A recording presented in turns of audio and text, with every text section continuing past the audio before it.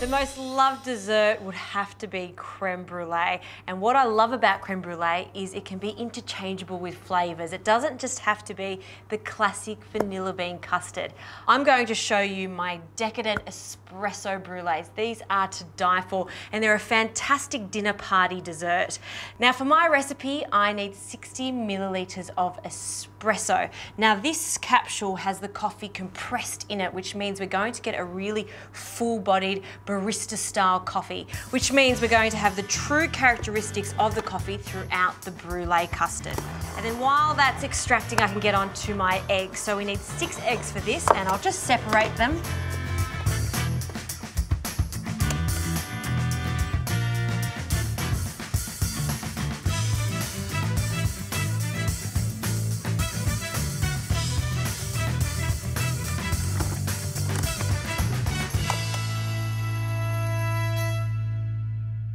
All right, I've separated my eggs. Don't throw away the whites. They freeze really well. So next time you want to do a meringue, they're ready to go.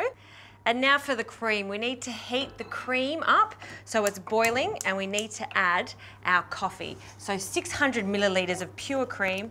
Now the difference between creme brulee and creme caramel is the cream. Creme brulee has cream in it, so it's really rich and decadent. And creme caramel, I always use milk for a lighter finish. So we're just going to bring that to the boil. While that's boiling, I'll add my coffee, so 60 milliliters of the espresso into the cream. I love adding that coffee to it, and you just sort of see that marbled effect when you twirl it around and it changes into that gorgeous caramel color. We'll just mix that up. Now keep an eye on that because you don't want it to overflow. We just want it to warm up and get really, really hot. Now in the base of our creme brulees, we need 6 egg yolks and 6 tablespoons of caster sugar. Really easy to remember these measurements. So we'll accurately measure 4, 5, 6.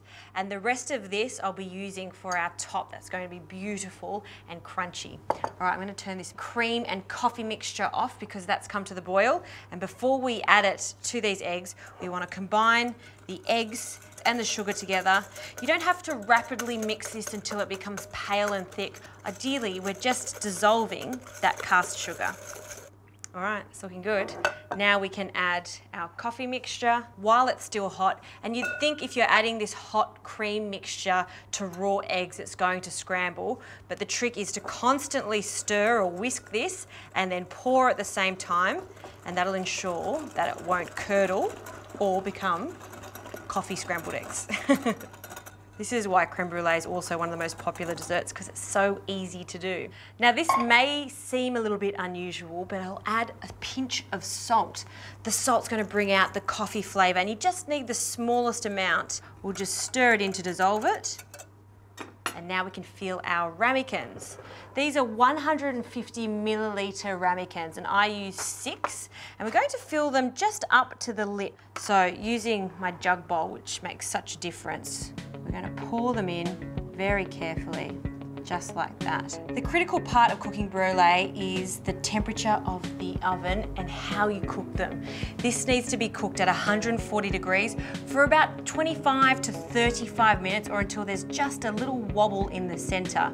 Also, to ensure that they stay silky smooth, you need to add a little bit of water to the tray, so that's called a bain-marie, and then cover it with foil so we get a nice even color when they're cooked.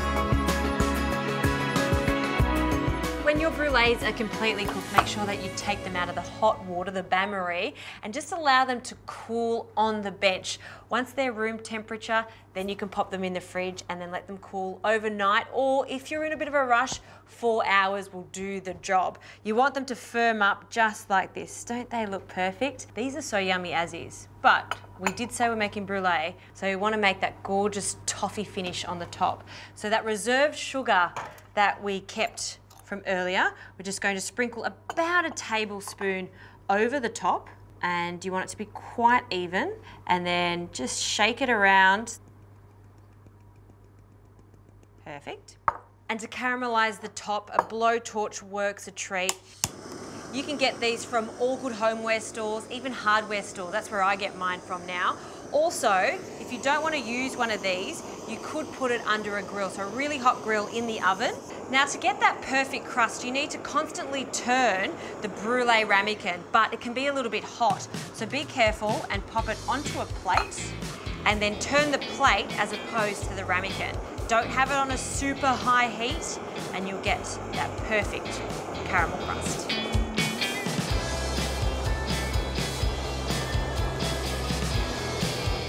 All right, I'm pretty happy with that. I'm just going to let that stop bubbling away so it does get quite firm.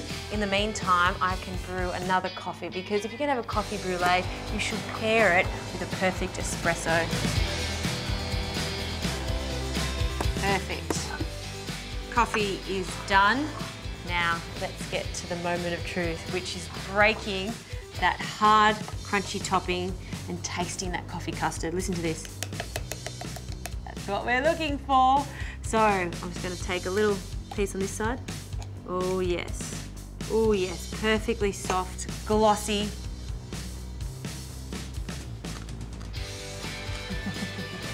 That is delicious. Look, I love every type of brulee, but a coffee brulee is something very unique. It almost cuts through the richness of the cream. I love it.